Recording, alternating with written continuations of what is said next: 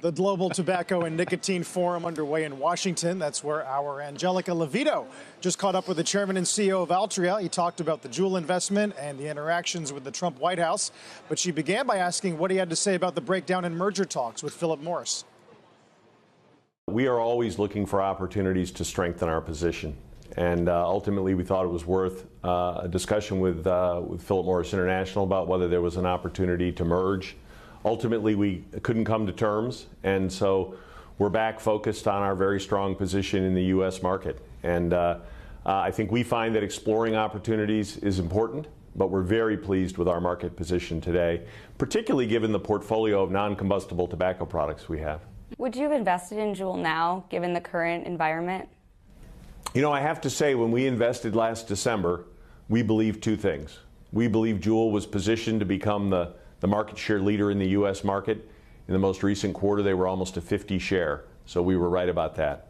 And we also knew that there was a youth e-vapor use epidemic, and that it was going to have to be addressed over the next few years in order to preserve the opportunity for e-vapor products.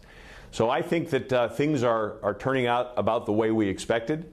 And I just think it's too early to have fully addressed and driven down youth e-vapor rates. I think we'll ultimately get there. Have you spoken to the Trump administration at all about its flavor ban or any of the other efforts it's considering? I have not spoken to them directly, but certainly I've been following it closely. And, you know, I have to say, given the increase recently in youth use of e-vapor products, I think that it's important to take action to address that issue. It's not only important to address the youth e-vapor use issue, but I think it's also important to preserve the e-vapor option for adult cigarette smokers. Our Angelica Lavito joins us this morning to talk about that. Angelica, it's good to have you. You've covered this space so well for so long. Your thoughts on that interview, and I wonder, do we need to start paying more attention to IQOS as much as we've paid attention to Juul? Yeah, I think it was interesting hearing Howard say that he would invest in Juul.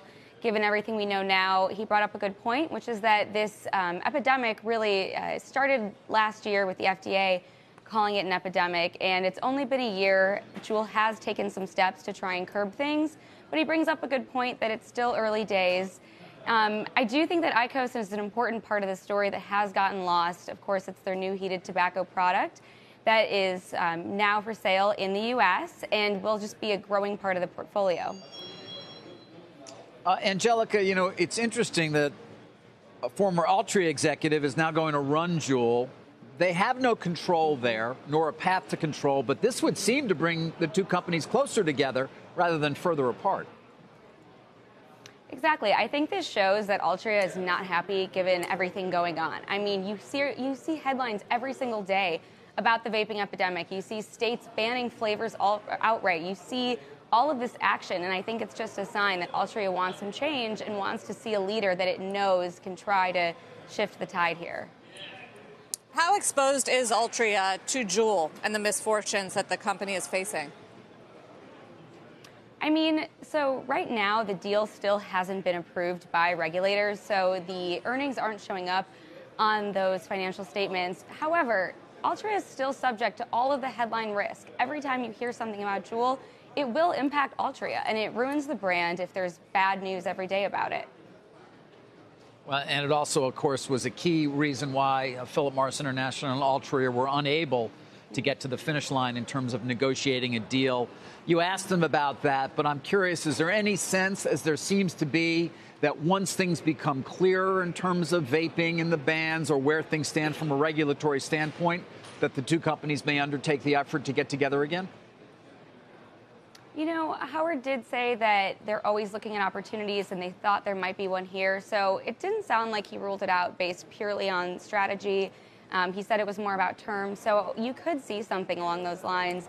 Some analysts have floated the idea that maybe the companies come together and then they split, focused on cigarettes with one company and maybe the other products like Juul, IQOS, et cetera, on other companies. I think it's an interesting idea, and it really will depend on what happens with all the regulatory landscape. Yeah, well, we've also noted, of course, and you can see it next to you there, Altria's share price not responding positively. It went down after we reported the potential economics of the deal roughly a month ago. I think it was the 27th of August. And it's not going up today either. I think based on the continued fear about their main market going away. And, you know, Howard did bring up a point when we talked about cigarette declines. Of course, the actual number of cigarettes they've been selling has been on a downward trajectory for years. However, since e-cigarettes entered the landscape, those numbers have been falling even faster, which if you're Altria and you do have a stake in Juul, that's not necessarily a bad thing. However, I think that the company, you know, recognizes that it has to change somehow. What kind of regulatory action are you expecting out of Washington against Juul potentially and vaping? I mean, how far does this go?